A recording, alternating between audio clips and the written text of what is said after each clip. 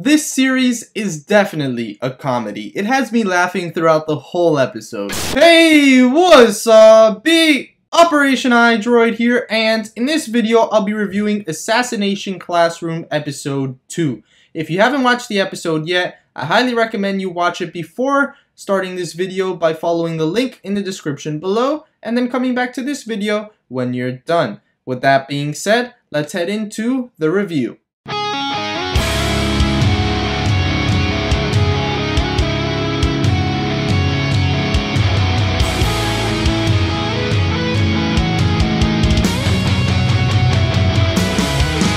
Alright, so this series is definitely a comedy. Like, this whole episode, I was dying throughout it. It has, of course, its kind of points of action because it's an assassination classroom, and a lot of other different things that make it the anime that it is, but the comedy is definitely more than prominent within this anime. More than likely, it's because Korosensei makes a joke out of everything, and the students are always kind of making fun of him because of that, and it makes for a ton of hilarious humor. Quite frankly, I died when Korosensei decided to go to a New York Yankees game in the United States and was dressed up as a human. It's like, his costume was so bad, but it's just hilarious. But besides the hilarity of this anime, there's a lot more behind it than just comedy, and that's what we're going to discuss. In this episode, there was, quite frankly, a lot of recap for in episode 2, when in episode 1 we learned a lot of the things that they mentioned again in this episode, but I think that's because they're reinforcing the fact that there's a lot more to this anime than meets the eye. Quite frankly, they're reinforcing a deeper meaning behind Korosensei becoming their sensei in this class 3E, and they lightly touched on the topics in this episode. However, I feel like Korosensei has his own ulterior motives, and like I mentioned, they have hinted at this before. They did it in the first episode, and they did it again in this episode, that Korosensei has a past, a very deep past that we don't know much about. They keep showing this scene of him holding a lady, and she looks like she's dying, and apparently he made a promise to her. What that promise is, we don't know, whether it is to destroy the earth or to become the teacher of class 3E, because we know that's two things that he's decided to do on his own. Whether those were his decisions or that lady's decisions, we don't know, but like I mentioned, there's a lot more to Korosensei than meets the eye. He's one of the best teachers I've ever seen, to be honest. He cares a lot about the students in class 3E, and it wouldn't make sense for someone that is that caring and compassionate would just indiscriminately destroy the earth for no apparent reason. So there's a lot of backstory and a lot of conflicting morals within this actual anime, where Korosensei seems like a nice person, but on the other hand, he said he's going to destroy the earth and just kill everyone.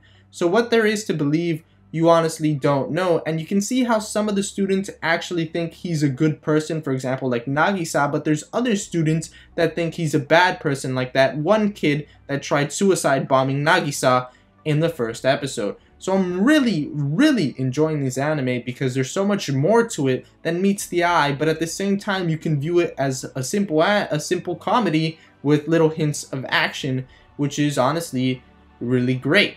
Besides that, I think it's safe to say that Nagisa is kind of our main protagonist. Besides there being a lot of other students in class 3E, it seems that Nagisa is the one that's taking on the main protagonist role, and I think that's pretty cool because Nagisa doesn't really have any like big talents or anything, but I just like Nagisa as a character. And of course, there is the foreshadowing besides what Nagisa does. So if you saw, Nagisa keeps like a little detective notebook of things about Korosensei, and I feel like those little notes and tidbits that people don't really think are that important are going to be important in the final assassination of Korosensei, because that's just the way that the anime is hinting at it. I don't know how else to explain it, but I really feel like that's going to be a thing. Now, something else that was really reinforced in this episode of the anime was the class 3E, and what it is, the end class.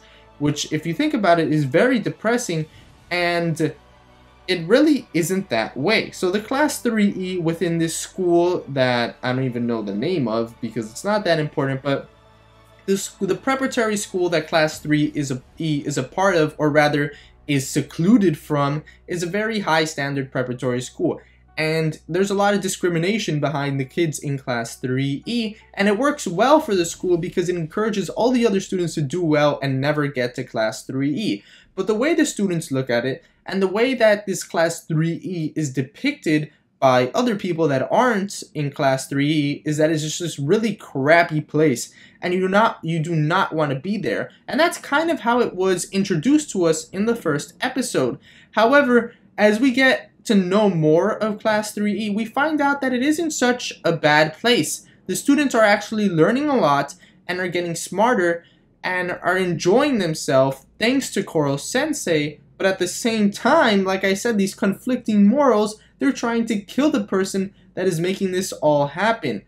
So yeah, it's just, this anime is very good because of that. But we also get some more information for what we can expect in episodes to come, and that is that Karasuma, one of the Ministry of Defense like special agents, is going to become the PE teacher to help them with mental stability and their tactical support.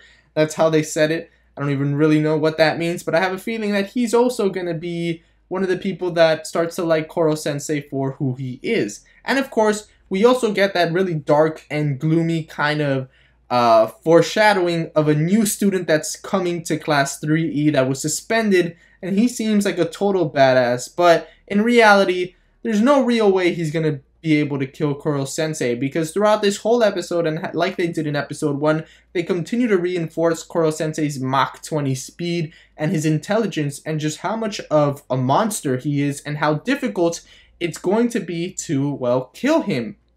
So all in all, overall, I thought this episode was very good. I feel like episodes to come are not going to be like this one, as to where this episode felt very episodic in a way because it focused on Sugimo, I already forgot his name. There's so many students to keep track of, but the baseball kid, how this episode was kind of partially centered around him. I don't know if they're going to do that with every episode about each student, because I feel that would be a good way to learn all the students, because there's a lot of them. And I've been told it's difficult to kind of learn all those characters, which makes a lot of sense. So I don't know if they're going to continue to introduce a new character each episode, or tell us more about a character each episode like they did in this one, showing that this one kid really likes baseball. All in all, I'm really looking forward to episodes to come. I love the plot and kind of the comedy and the action behind this series, and I want to know more about Korosensei, and I want to know if these kids will ever assassinate him, and if he really will destroy the Earth. Anyways, thanks for watching. Let me know your thoughts in the comments section below, as well as let me know who your MVP for this episode is, and I'll see you all in the next one. Thanks for watching, thanks for subscribing, and welcome to the operation.